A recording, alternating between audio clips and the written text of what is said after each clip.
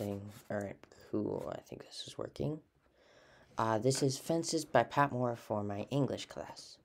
Mouths full of laughter, the touristas come to the tall hotel with bags full of dollars.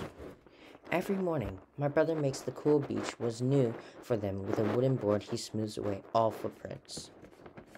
I peek through the cactus fence and watch the woman rub oil sweeter than honey into their arms and legs, while their children jump waves or sip drinks from long straws, coconut white, mango yellow. Once, my little sister ran barefoot across the sand for a taste.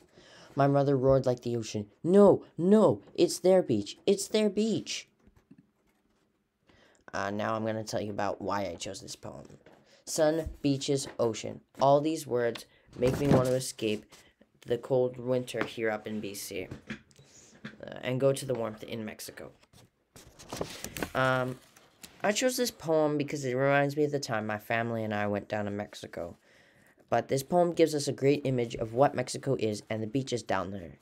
This poem reminds me of the beaches in Mexico. Pat Mora does an excellent job of using imagery to describe the beaches and the warmth of Mexico. I remember the crowds of people, the vendors, the tourists, and oh, you can't forget, the kids screaming at the top of their lungs. This poem uses a simile when she compares the mother's loud voice to the roaring ocean. This use of a simile is to show the readers how loud the mother is.